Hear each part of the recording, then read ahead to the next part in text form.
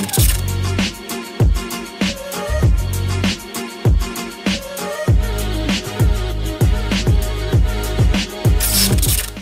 guys, it is Chrissy K and I am here with a video on this Luvme wig.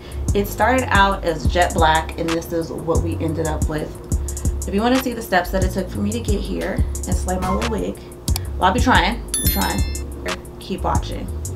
Okay guys, so I got this jet black wig from Luvme Hair. I am not a black hair girl, so my homegirl showed me how to lighten it up. This hack is everything, you guys, so it's going to take it up a few levels and we're going to get all this done in 20 minutes. We started with some boiling hot water and then we added the violet powder and level 40 developer and we're going to let that mix up.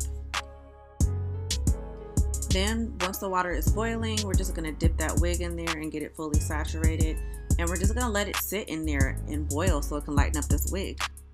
I am not even gonna lie to you, this is a lot faster and cleaner than doing it the traditional way with the foil and painting it on.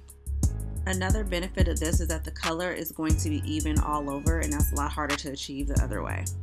As you can see, we have graduated into the brown color as it is now fully submerged and starting to process. But we are still not done. We gotta bleach these knots on the wigs. This particular wig is a T-part, so we gotta follow the lines and make sure that all the knots are gonna look good for the areas that could be exposed.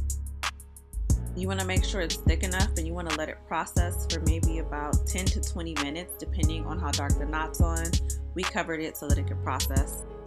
Right now we are just testing it. We're gonna move some of it out of the way to make sure it's ready, and it looks like they are. So we're gonna rinse it off and get it ready to be styled. Just note after this, you wanna shampoo it and condition the wig too. Shout out to my girl Coco. She is the wig slayer and she's helping me slay this wig, and she's gonna help me do everything from combing it out, plucking it, parting it, and getting your girl together.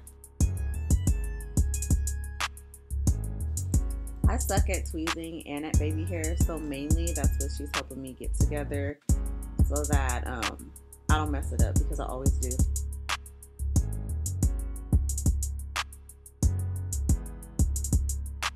I am a simple girl. I love to throw on my wig and go, so she's about to make my life so much easier. And boom, she cut and slayed them baby hairs on your girl.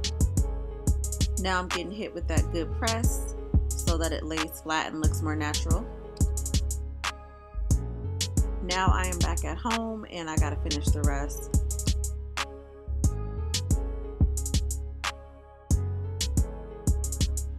So when the hair dried, it had a natural wave, so I'm just sectioning everything off and I am going to flat iron it. And I'm using the chase method. I bought this little thing on Amazon to make it a lot easier.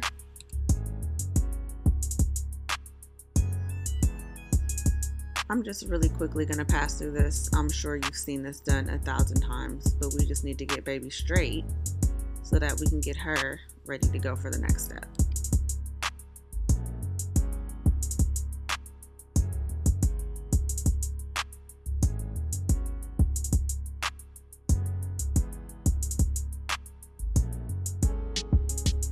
At this point, I'm getting excited and I'm actually gonna do something else to take it up another level to bring it back to more of what my comfort zone is. So this is a 10-inch wig, so I got some 10-inch Luvme gold clip-ins, and I'm gonna add these in like around the perimeter of the wig to give me some highlights.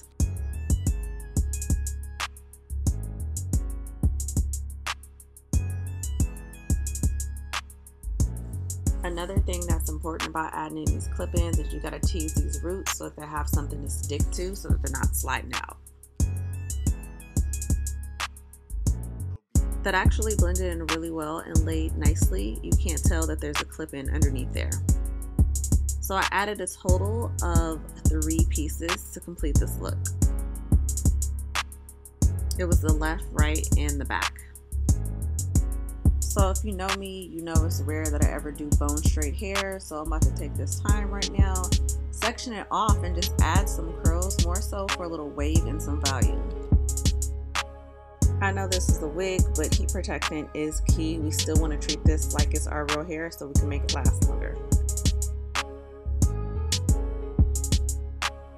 Okay, so yes, highlights come through. You guys don't understand. I never wear dark hair, so lightening it and adding these highlights is necessary, and this was a first for me. And I'm liking what I see, y'all. I'm liking how it's turning out. I'm feeling like it's about to be popping, and I'm about to be looking like the one.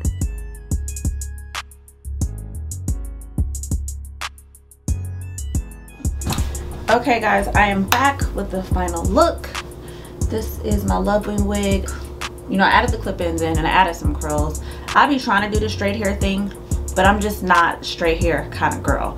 But I do love their wigs. They're really affordable. I have at least 10 of them over there. I'm a naturalista, so I'll be wearing my hair natural all the time, and every now and then, you know, when I don't feel like wearing my hair, I'll wear like wigs for a month.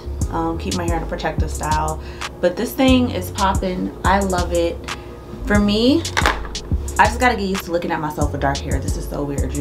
You guys know I'm blonde. Like, I have not been dark in years. Like, I just keep my hair blonde. Like, that is my comfort zone. So if you guys are not subscribed to this channel, go ahead and make sure you hit that subscribe button. If you like this video and you want to see more hair videos from me, go ahead and hit the like button, girl, and comment below if you have tried these things. If you have tried Luvme Wigs, how they worked out for you, what your experience was. Like, they've been holding me down. Like, they're the reason I started really wearing wigs. And with that said, you guys, thank you so much for watching. I will see you in my next video. Mwah.